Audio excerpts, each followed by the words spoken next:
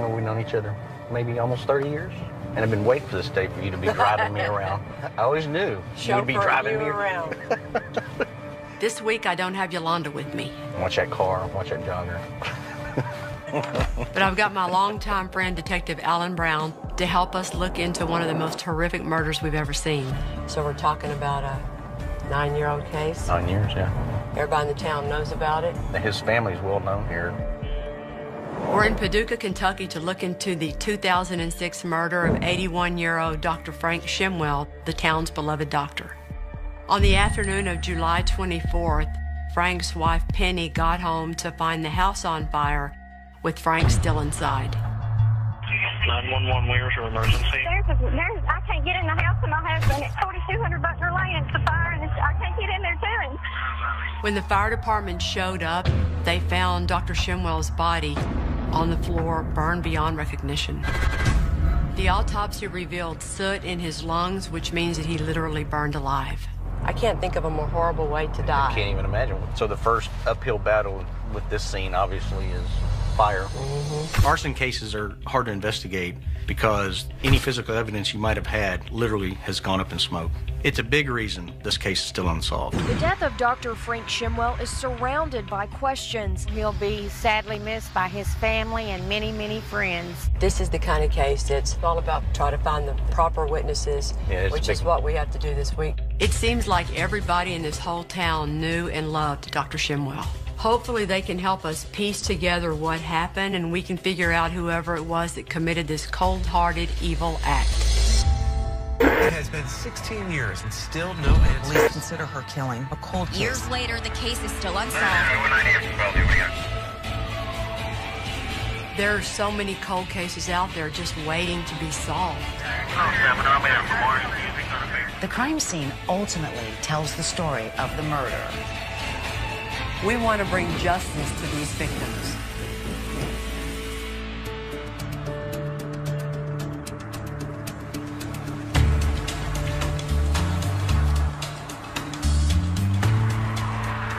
You get that freezer, man.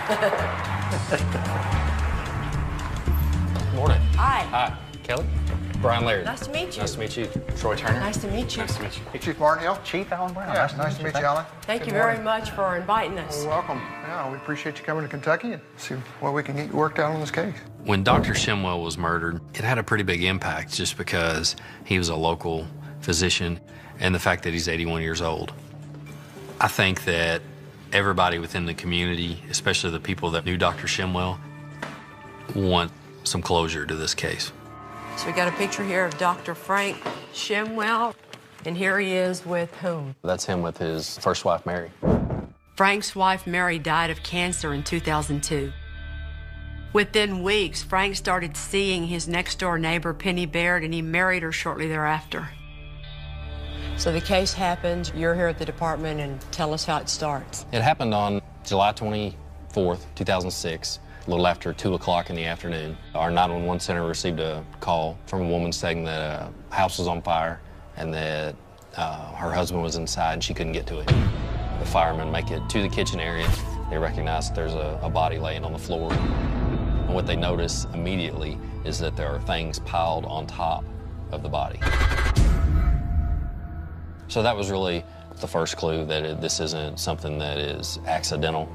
They contacted a detective with the Kentucky State Police. He believed that an accelerant was used and there was soot in his lungs, so he was alive.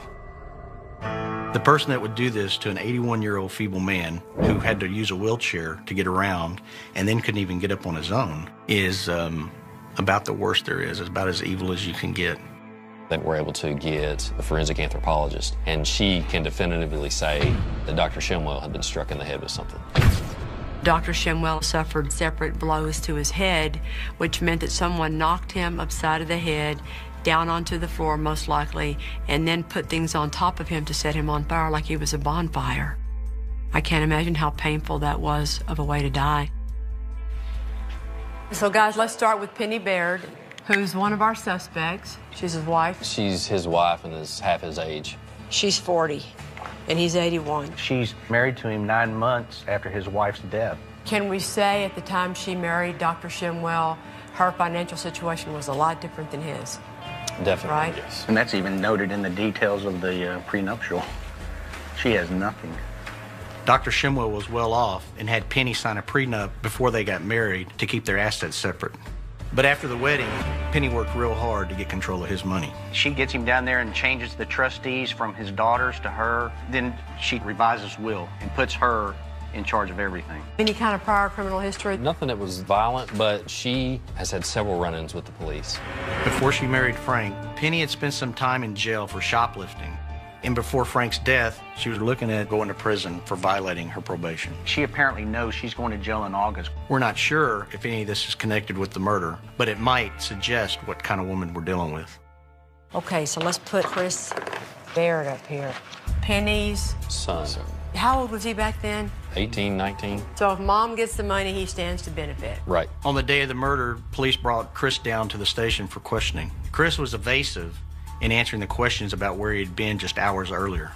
The last time you were over at Mr. Shimwell's house? Like yesterday. You didn't see him at all today? Did you go over to the house today? No, not that. He wouldn't take a polygraph without talking to his mom. And what happens when he takes the polygraph? It was inconclusive. Were you at Dr. Shimwell's house any time before the fire started? No. Polygraphs are not a perfect science and they are not admissible in court. But an inconclusive result will always make you wonder if Chris is maybe hiding something. Okay. All right. Want to do Tim? Sure. It's Penny's lover. Yep. At the time of Frank's murder, Penny was having a not very secret affair with a man named Tim Jones. I did add up here sex morning of. He didn't say we had sex, but he insinuated. Not hiding their relationship. No, and he's his only alibi witness. He says, after she leaves, I'm home, watch Dr. Phil, or take a nap. Right. And I just happened to ease over. According to Tim, on the day of the murder, he decided to stop by Penny's house, and when he got near, the fire department trucks were already blocking his way. Not only is his story strange, but since he says he was alone, he has no one to corroborate it, and a pretty good motive to kill Frank if he wanted Penny all to himself. A key thing, too, is that Tim had these little, it's like these little racing cars that take nitromethane, which is a fast-burning liquid. Well, Penny claims in one of her statements that an empty bottle of it rolled out from underneath the seat of his truck or something like that. She's talking about Tim having been the one who killed Dr. Shimwell. When questioned by police, Penny told them that Tim had admitted he killed her husband. I said to him, well, I think you killed Frank.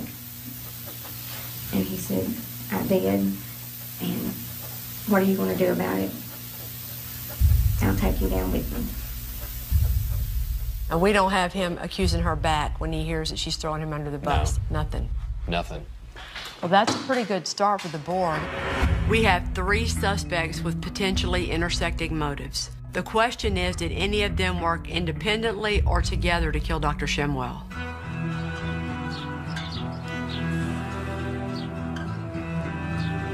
We are going to meet Dr. Shimwell's grown children today. Hi. Catherine, Carolyn, and also Alan. Why don't y'all tell us about your dad? He was very smart. He had such a funny sense of humor and just, you know, a real dry way of saying things. He loved nature. On Sundays, he would always take us for picnics. He was incredibly strong. We'd go on a hike, we would get too tired to continue, and he'd scoop one up with one arm, and he would take off. And his marriage with y'all's mom? They had fun together. I mean, he expressed so much distress, you know, during the time Mom was dying and afterwards about being left alone. He hated that. Well, when was it that y'all first realized that your dad was even considering dating Penny? I'll tell you when I first knew. Our mother was in the hospital and she was dying. And I asked Daddy, I'm going to get some dinner, you know, would you like something? And he said, oh, don't worry about that. Penny's brought a casserole over and I have plenty of food. She was bringing him food already, you know, before our mother was even dead. And there was never a time where y'all went to confront her or individually had it out with her or anything? Oh, yeah, we did. I was going to say, how could you, I mean, we did. How could you not? I don't She just had this gloating look on her face, like she knew it wasn't going to matter what I said, that she had this. I think that's every child's nightmare for their parent. If they marry a gold digger wife number 2 or 3, you don't like it. And you want to tell your dad, no, you can't marry her, but you can't. You can't stop them. Thank you. You have to hug me. Alrighty, I will. But a gold digger is not necessarily a murderer. And I can't help but think that if Frank is getting companionship and care from Penny in return for letting her spend his money, then maybe Penny didn't have a motive to kill Frank after all.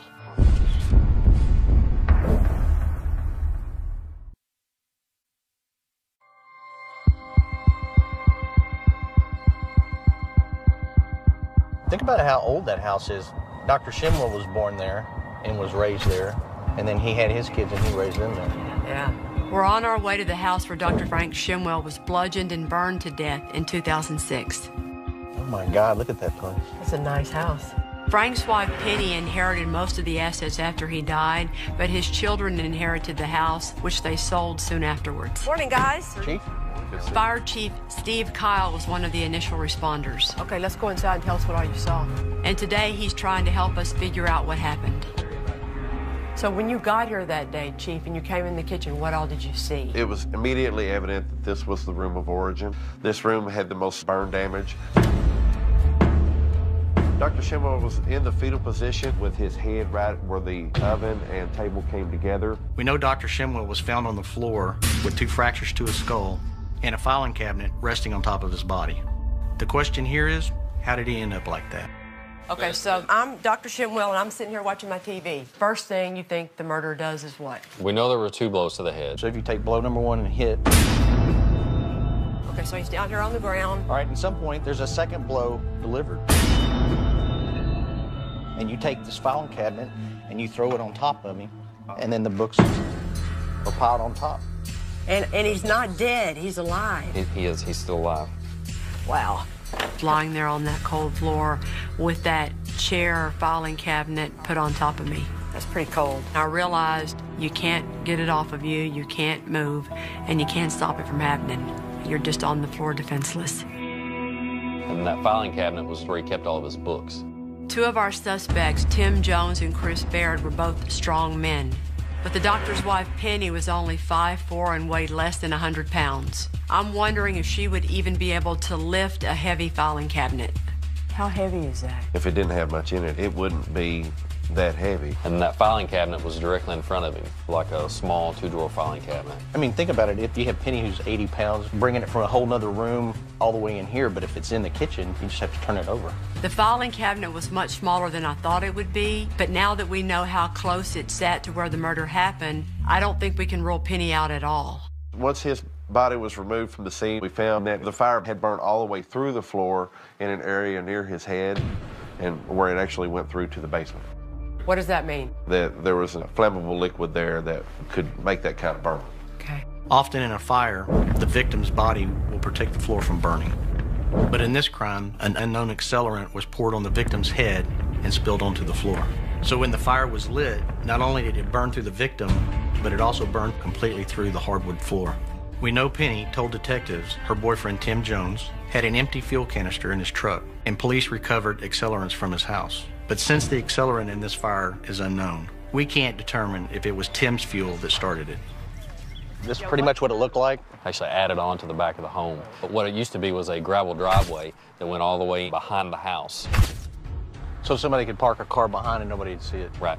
Back when this murder occurred, someone could have easily hidden a car behind Frank's house. So any of our suspects could have committed this crime practically undetected. That house back then was probably one of the nicer houses in Paducah. Yeah. And the fact that someone was murdered there, God, it's so sad. We have 3 suspects and they all knew each other, so there might be more than one of them involved. We need to look at their alibis to see which of them had the opportunity to kill Frank. Up here are the things that we think we know for sure. We know that Penny had a really busy morning because she was running errands all over town. I went to the post office. I went to Thomas Furniture sometimes. I have 2 bag of bags. I went to Vernon Lewis's. My bracelet broke again. It's almost like she was trying to be seen. And we know that Chris was also busy running errands around town. Chris gets up that morning at 11, goes to Salvation Army, goes to McDonald's. What time did you go to Salvation Army? Probably took like an hour, I guess, from whenever I woke up. Tim has the weakest alibi because he says he worked early morning, had sex with Penny mid-morning, and then he took a nap.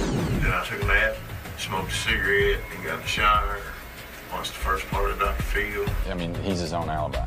We're having a hard time making sense of the day, and that's when I realized that we're missing a really big piece of the puzzle. I had one big case where I learned the most I've ever learned about arson. The girl gets raped. She's set on fire on the couch. It was about 1 in the morning. The next day at 11 o'clock, there is no smoke coming out of any windows. There's nothing in flames. There's nothing that you can tell from the outside of the house. That many hours later, they go in the house, smoke is everywhere, she's dead. But the point is that with a fire, you never know how long it's going to take with the smoke and the flames and all that. So all this up there where we're trying to figure out, I don't think we ever know. It's just so variable. Right. Fires can smolder, so our fire could have been lit hours before the firemen ever arrived. And because we can't say when the murder occurred, we also can't rule out any of our suspects. We're going to have to solve this case another way.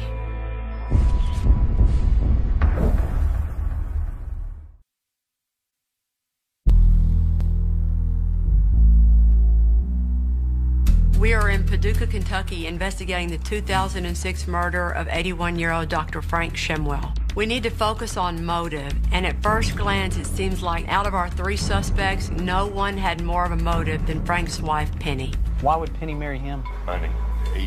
It's not a sexual relationship. I thought like anybody else that sees somebody young married old man, it's all about money, I figured. She's manipulated by money. I mean, that's all her concern was. She got a house, then there was a pool, then remodeling, and maybe some plastic surgery. Well, obviously, you're a man that has a lot of money. He's your sugar daddy, but I think she took pretty good care of him, really. Probably more like a nurse would have. Instead of a husband-wife, okay. Penny definitely enjoyed her newfound fortune when she married Frank. But if Frank was agreeing to that and Penny cared for him, then why would she kill him? We're going to go try to track down Brenda. Brenda Thompson is a home health aide who helped Penny take care of Frank since he was basically housebound. She should have first-hand knowledge of their relationship. I fell in love with him because, you know, he was just such a good guy, and I just couldn't believe somebody did that. As your professional opinion, was he being taken care of like he should have been taken care of? No, sir. Oh, it was terrible. The house was real dirty, and Dr. Shinwell was dirty.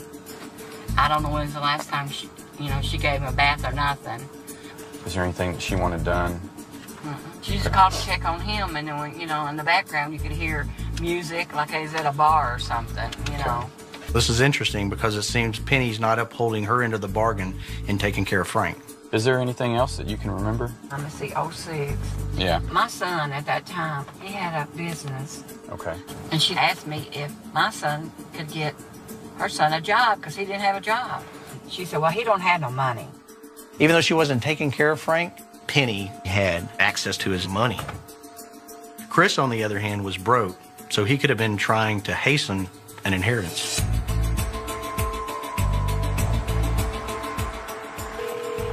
Hello? I was trying to reach Michael Buckley. Yes, sir.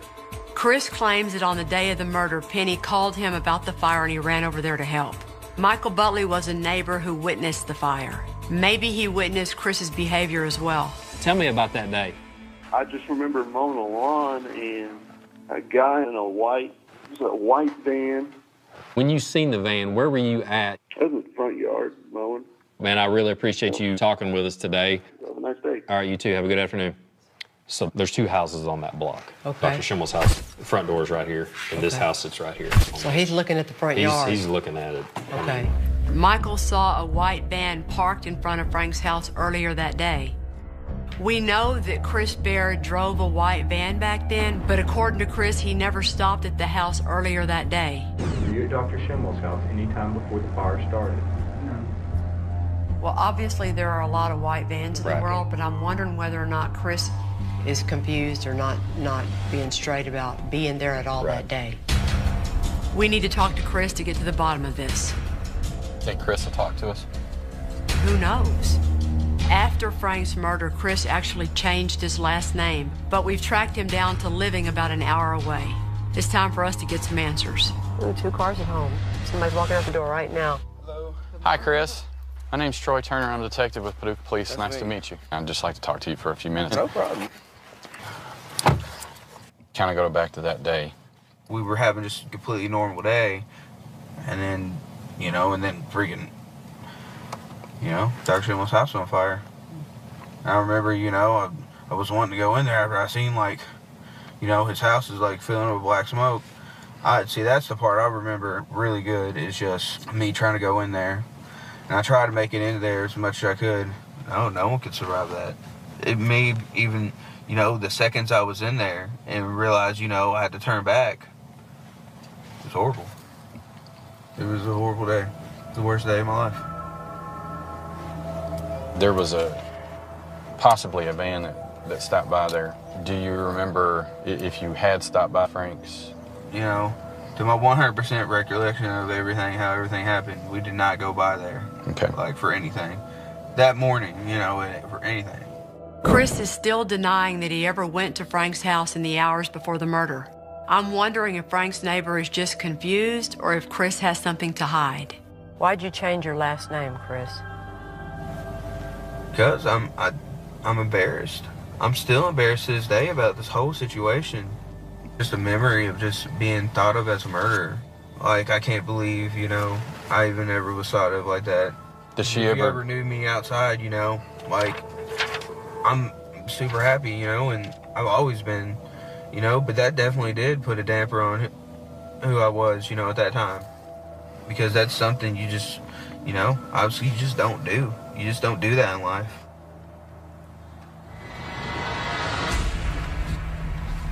Though Chris sounds completely innocent, we're still not sure what to think.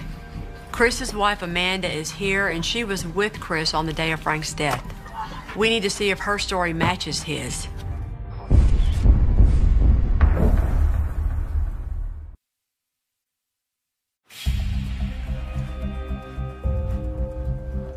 Do you remember that day? Do you remember what was going on? It's been so long. We're talking to our suspect, Chris Baird's wife, Amanda, to try and figure out whether or not Chris was involved in Frank Shimwell's murder back in 2006. Do you mind to just tell me what you can remember? Me and Chris, we were always over there helping him out. That's why one of the things that's hurt us so bad is because we love that man so much.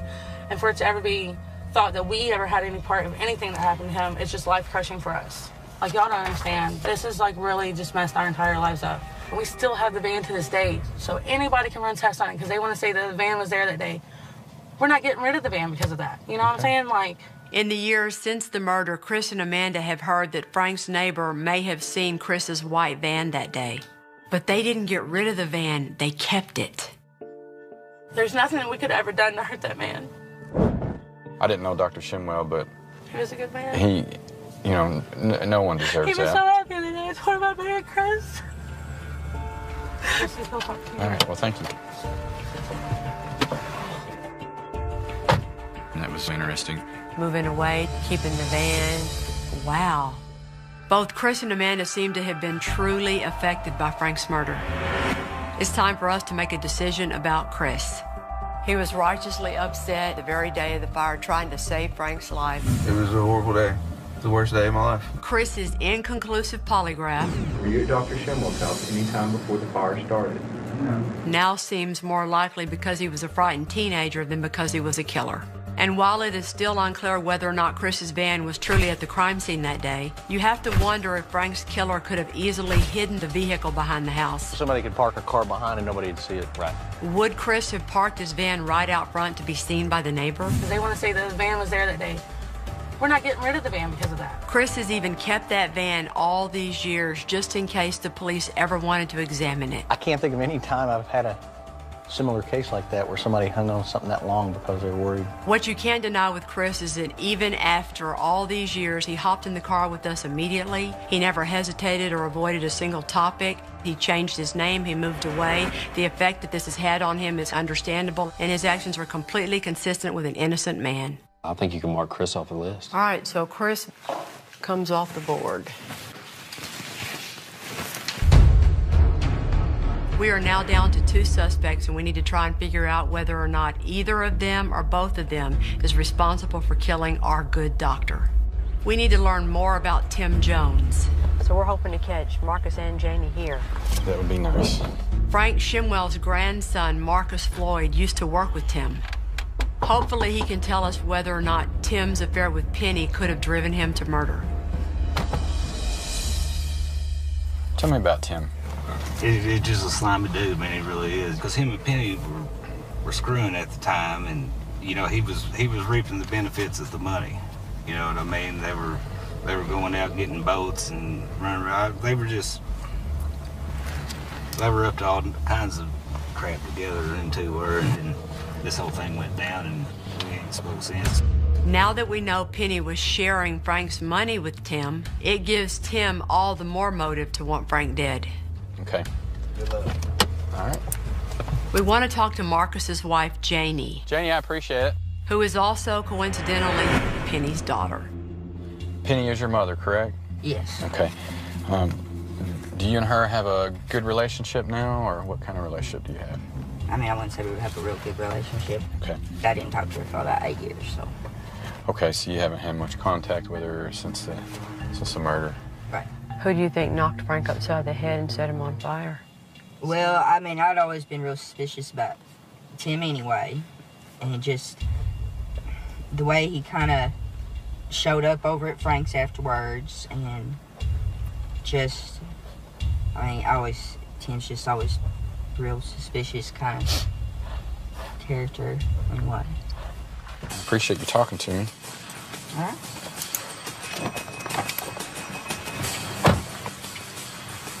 Tim Jones has a bad reputation, pretty good motive, and his story can't be corroborated by anybody.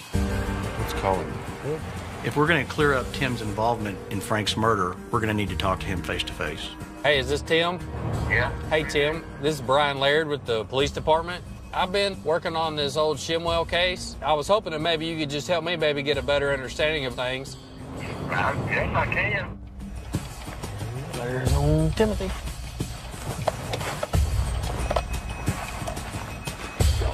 Hey, Tim. Not too bad of a day to get to work, huh? You still see Penny any? Nope, I don't care to see her. Why is that? Shit, that bitch is trouble. Yes. I'm waiting on you right now. Who is this? Buddy of mine. Hello? I would prefer him not even casually interrogated.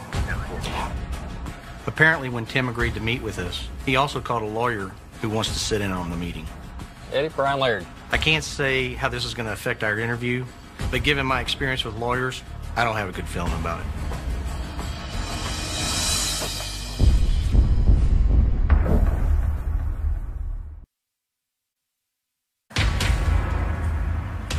We're talking to our suspect, Tim Jones, and his lawyer, or at least we're trying to.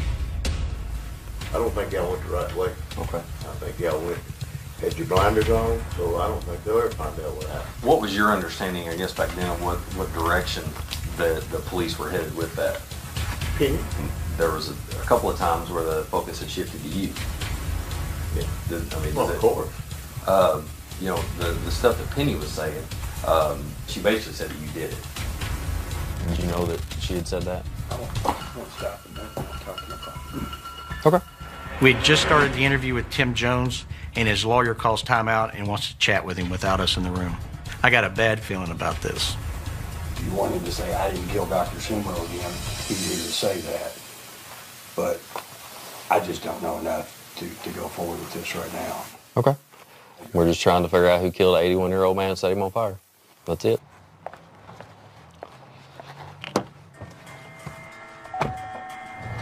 Oh, Tim, he's a cocky one. Yep, always has been.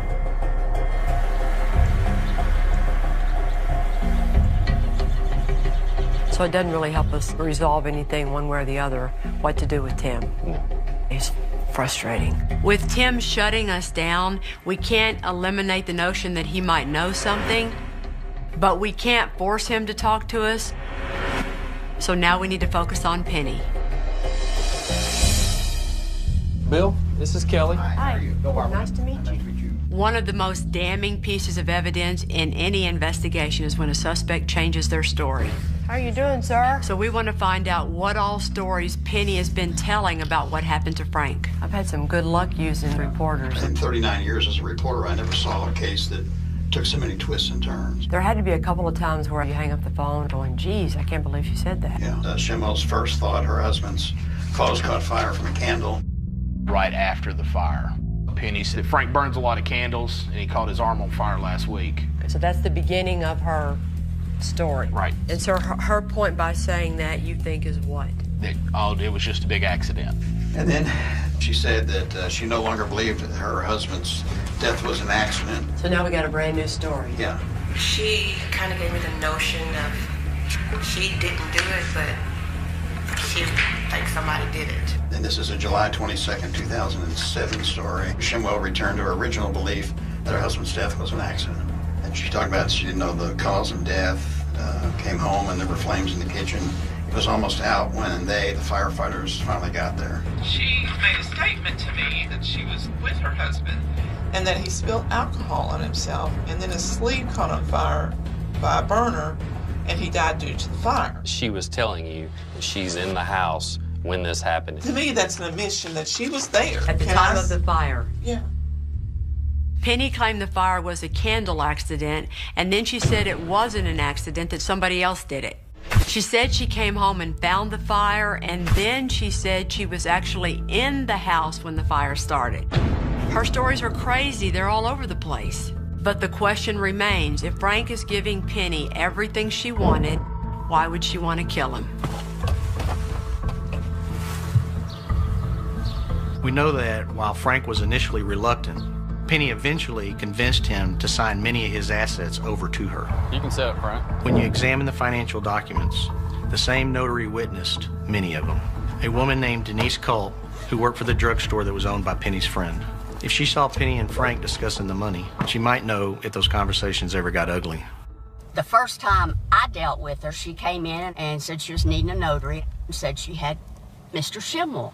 I went out to the car and Mr. Shimwell was out there, and from that was the only time I ever saw him.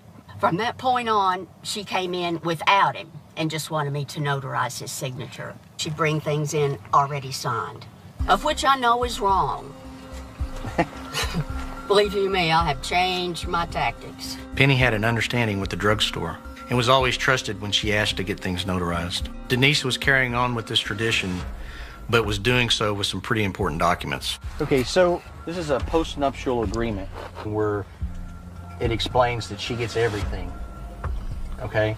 Frank Shimwell's signature is on here, what appears to be his signature, and you didn't see him sign this? No, I did not. Okay. But that's your... That is mine. Okay. I wish I could say it wasn't. Would you normally sign this?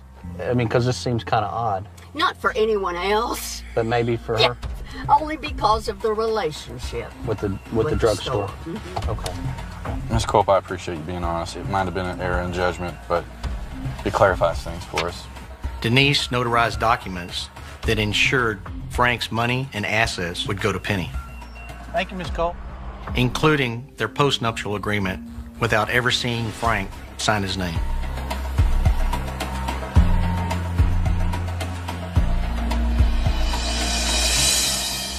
On July 10th, Okay. We've got those documents where she was creating the post-nuptial. Since our meeting with the notary has called all of our financial documents into question, we're going back over the files. Tell me the exact quote on the note. It says, I, Frank A. Shimwell, reject the post-nuptial property agreement. We have evidence signed by Frank proving that he had become aware that Penny had drafted a post-nuptial agreement, signing his assets over to her.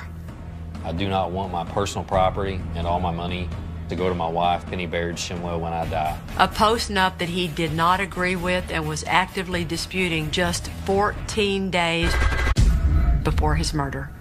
Signed, Frank A. Shimwell. That's huge. You gotta wonder if, especially because she knew she was going back to prison, Penny realized that her days of taking advantage of Frank were nearing an end. Have we hit all the high point manipulation of what Penny did? Yes.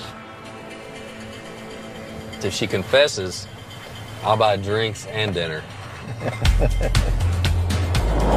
But Paducah PD drove by Penny's house and observed that she'd gone to a local craft store. So we're headed there now to catch her off guard. We're just going to catch her when she comes out. All right. Yeah, I'm just gonna take my coat off.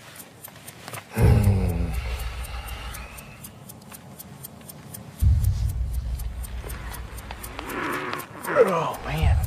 How are you in Hobby Lobby this long? Oh, Penny's very crafty now.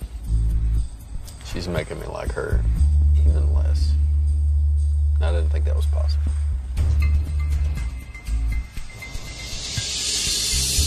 Damn, there she is. Yep, she got her under the hip. Oh, got her a table, too. Ready? Yeah. Let's do it.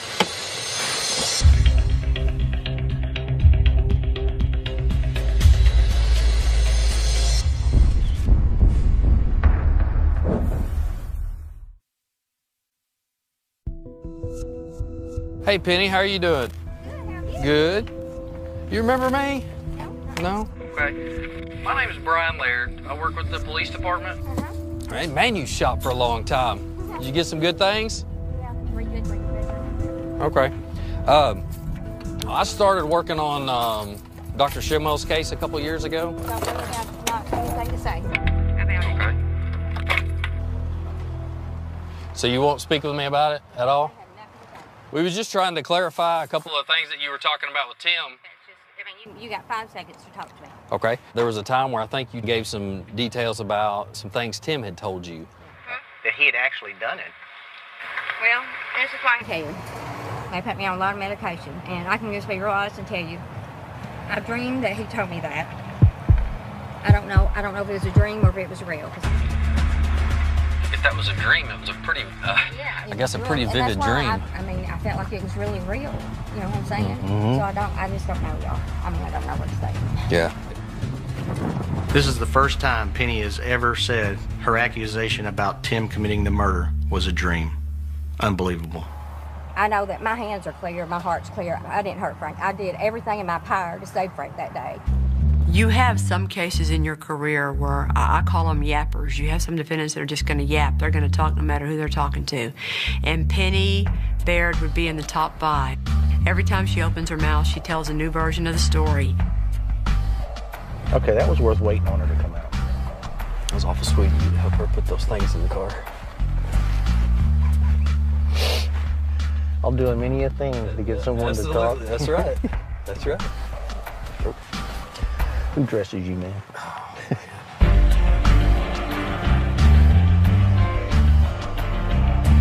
Penny's newest story is that when Tim confessed to her he killed Frank, it was all a dream. We need to take a hard look at Tim Jones and what we have against him. What do y'all want to do with Tim? We're going to have a hard time completely Xing him off. When he gets a lawyer and won't talk to you at the end of the story, there's not a lot you can do with it. We don't have any credible evidence to show that Tim was involved in the murder of Frank. But there is no doubt in any of our minds that we've got a circumstantial evidence case against Penny. You have all these financial documents and how she planned the whole getting married and the will and the post-nup. It seems clear that she married Dr. Shimwell for his money, not for love. The house is real dirty, and Dr. Shimwell was dirty. Penny not only wanted Frank's money, she may have gone behind his back to get it. She came in without it and just wanted me to notarize his signature. In the weeks before the murder, you gotta wonder if Penny realized her days of taking advantage of Frank were numbered, especially since she was headed back to prison and she had a lot to take care of before she left. I, Frank A. Shimwell, reject the postnuptial property agreement. And Penny has told inconsistent stories about Frank's murder for the past 9 years. She was there At the time of the fire. And her latest version, oh my God, what a doozy. I don't know if it was a dream or if it was real.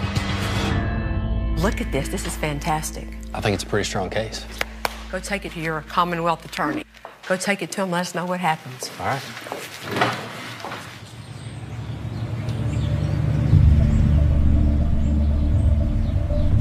We're going to go meet Carolyn and Alan, Frank's daughter and son again, but Catherine can't come. This morning, Brian went to present the case to the Commonwealth attorney. Hi, Carolyn. And we're meeting with Dr. Shimwell's family to let them know what he found out. So I briefly met with Raymond McGee. He's an assistant Commonwealth attorney. We had a meeting scheduled with Dan, but he had a family emergency. He wasn't able to attend. But Raymond McGee thought everything looked good, but, you know, we need to meet with Dan. Okay. It's all up to Dan Bowes and his people now. We feel good. It's a good case. How are y'all doing with all this, Alan, Carolyn? Well, it's been quite an experience. It's been kind of hard to relive it all, and there's not been any closure for us because there's not been any justice for Dad. Well, you've been patient for 9 years. Right. Try to wait one more week and then let Brian call you and tell you how that meeting goes. We want to finally bring peace to Frank and his children. Hang in there. A little bit longer. A little bit longer. It's time for the people of Paducah who followed this case for years, as well as Dr. Shimwell's family, to finally get the answers and the justice they all deserve.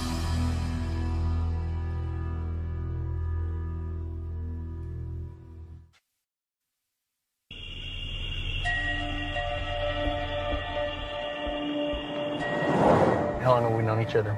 Maybe almost 30 years? And I've been waiting for this day for you to be driving me around. I always knew you would be driving me around. This week, I don't have Yolanda with me. Watch that car, watch that jogger. But I've got my longtime friend, Detective Alan Brown, to help us look into one of the most horrific murders we've ever seen. So we're talking about a 9-year-old case? 9 years, yeah. Everybody in the town knows about it? His family's well known here. We're in Paducah, Kentucky to look into the 2006 murder of 81-year-old Dr. Frank Shimwell, the town's beloved doctor. On the afternoon of July 24th, Frank's wife Penny got home to find the house on fire with Frank still inside. 911, where's your emergency? I can't get in the house with my husband. It's 4200 Butler Lane. It's the fire, and I can't get in there to him. When the fire department showed up, they found Dr. Shimwell's body on the floor, burned beyond recognition. The autopsy revealed soot in his lungs, which means that he literally burned alive. I can't think of a more horrible way to die. I can't even imagine. So the first uphill battle with this scene, obviously, is fire. Arson cases are hard to investigate because any physical evidence you might have had literally has gone up in smoke. It's a big reason this case is still unsolved. The death of Dr. Frank Shimwell is surrounded by questions. He'll be sadly missed by his family and many, many friends. This is the kind of case that's all about trying to find the proper witnesses, which is what we have to do this week. It seems like everybody in this whole town knew and loved Dr. Shimwell. Hopefully they can help us piece together what happened and we can figure out whoever it was that committed this cold-hearted, evil act. It has been 16 years and still no answer. Police consider her killing a cold case. Years later, the case is still unsolved. There are so many cold cases out there just waiting to be solved. The crime scene ultimately tells the story of the murder.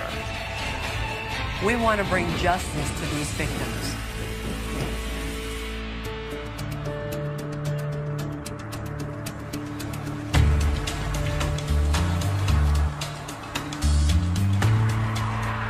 You get that freezer, man. Morning. Hi. Hi. Kelly? Brian Laird. Nice to meet you. Nice to meet you. Troy Turner. Nice to meet you. Nice to meet you. Hey, Chief Martin Hill. Chief Alan Brown. Yeah, nice to meet you, Alan. Thank you very much for inviting us. You're welcome. Yeah, we appreciate you coming to Kentucky and see what we can get worked out on this case. When Dr. Shimwell was murdered, it had a pretty big impact just because he was a local physician and the fact that he's 81 years old. I think that everybody within the community, especially the people that knew Dr. Shimwell, want some closure to this case. So we got a picture here of Dr. Frank Shimwell, and here he is with whom? That's him with his first wife, Mary. Frank's wife, Mary, died of cancer in 2002. Within weeks, Frank started seeing his next-door neighbor, Penny Baird, and he married her shortly thereafter. So the case happens, you're here at the department, and tell us how it starts. It happened on July 24th, 2006. A little after 2 o'clock in the afternoon. Our 911 center received a call from a woman saying that a house was on fire and that her husband was inside and she couldn't get to it. The firemen make it to the kitchen area. They recognize that there's a body laying on the floor. And what they notice immediately is that there are things piled on top of the body. So that was really the first clue that this isn't something that is accidental. They contacted a detective with the Kentucky State Police. He believed that an accelerant was used and there was soot in his lungs, so he was alive. The person that would do this to an 81-year-old feeble man who had to use a wheelchair to get around and then couldn't even get up on his own is about the worst there is. It's about as evil as you can get. That we're able to get a forensic anthropologist, and she can definitively say that Dr. Shimwell had been struck in the head with something. Dr. Shimwell suffered separate blows to his head, which meant that someone knocked him upside of the head, down onto the floor most likely, and then put things on top of him to set him on fire like he was a bonfire. I can't imagine how painful that was of a way to die. So guys, let's start with Penny Baird, who's one of our suspects. She's his wife. She's his wife and is half his age. She's 40, and he's 81. She's married to him 9 months after his wife's death. Can we say at the time she married Dr. Shimwell, her financial situation was a lot different than his? Definitely, right? Yes. And that's even noted in the details of the prenuptial. She has nothing. Dr. Shimwell was well off and had Penny sign a prenup before they got married to keep their assets separate. But after the wedding, Penny worked real hard to get control of his money. She gets him down there and changes the trustees from his daughters to her. Then she revises will and puts her in charge of everything. Any kind of prior criminal history? Nothing that was violent, but she has had several run-ins with the police. Before she married Frank, Penny had spent some time in jail for shoplifting. And before Frank's death, she was looking at going to prison for violating her probation. She apparently knows she's going to jail in August. We're not sure if any of this is connected with the murder, but it might suggest what kind of woman we're dealing with. Okay, so let's put Chris Baird up here. Penny's son. How old was he back then? 18, 19. So if mom gets the money, he stands to benefit. Right. On the day of the murder, police brought Chris down to the station for questioning. Chris was evasive in answering the questions about where he had been just hours earlier. The last time you were over at Mr. Shimwell's house? Yesterday. You didn't see him at all today? Did you go over to the house today? No, not that. He wouldn't take a polygraph without talking to his mom. And what happens when he takes the polygraph? It was inconclusive. Were you at Dr. Shimwell's house any time before the fire started? No. Polygraphs are not a perfect science and they are not admissible in court. But an inconclusive result will always make you wonder if Chris is maybe hiding something. Okay. All right. Want to do Tim? Sure. It's Penny's lover. Yep. At the time of Frank's murder, Penny was having a not very secret affair with a man named Tim Jones. I did add up here sex morning of. He didn't say we had sex, but he insinuated. Not hiding their relationship. No, and he's his only alibi witness. He says, after she leaves, I'm home, watch Dr. Phil, or take a nap. Right. And I just happened to ease over. According to Tim, on the day of the murder, he decided to stop by Penny's house, and when he got near, the fire department trucks were already blocking his way. Not only is his story strange, but since he says he was alone, he has no one to corroborate it, and a pretty good motive to kill Frank if he wanted Penny all to himself.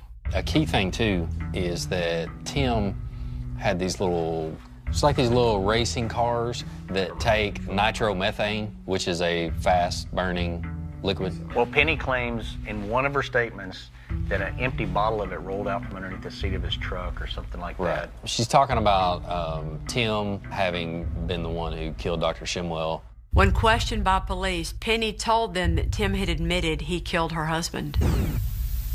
I said to him, well, I think you killed Frank. And he said, I did. And what are you going to do about it? I'll take you down with me. And we don't have him accusing her back when he hears that she's throwing him under the bus. No. Nothing. Nothing. Well, that's a pretty good start for the board. We have 3 suspects with potentially intersecting motives. The question is, did any of them work independently or together to kill Dr. Shimwell?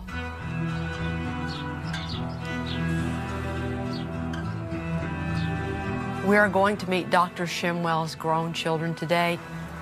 Hi. Catherine, Carolyn, and also Alan.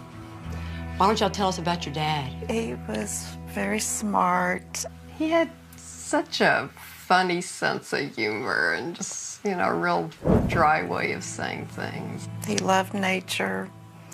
On Sundays, he would always take us for picnics. He was incredibly strong. We'd go on a hike, we would get too tired to continue, and he'd scoop one up with one arm, and he was take off.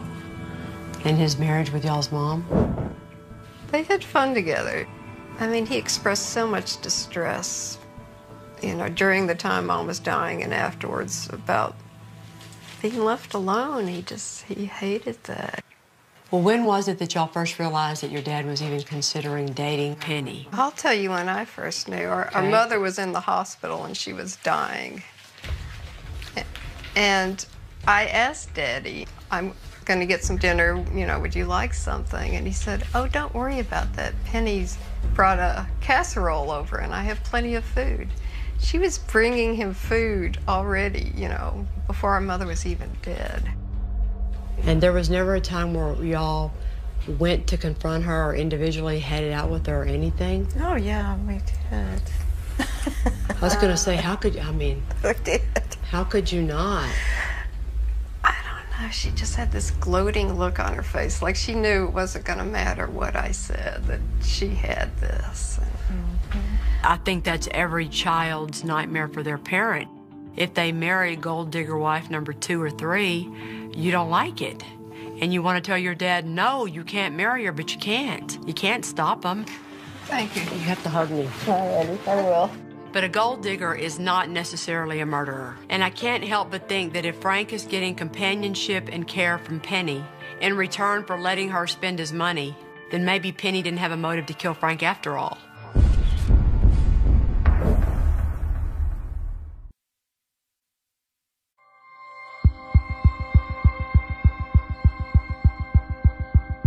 Think about how old that house is. Dr. Shimwell was born there and was raised there, and then he had his kids and he raised them there. Yeah. We're on our way to the house where Dr. Frank Shimwell was bludgeoned and burned to death in 2006. Oh my God, look at that place. It's a nice house. Frank's wife, Penny, inherited most of the assets after he died, but his children inherited the house, which they sold soon afterwards. Morning, guys. Chief? Fire Chief Steve Kyle was one of the initial responders. Okay, let's go inside and tell us what all you saw. And today he's trying to help us figure out what happened. So when you got here that day, Chief, and you came in the kitchen, what all did you see? It was immediately evident that this was the room of origin. This room had the most burn damage.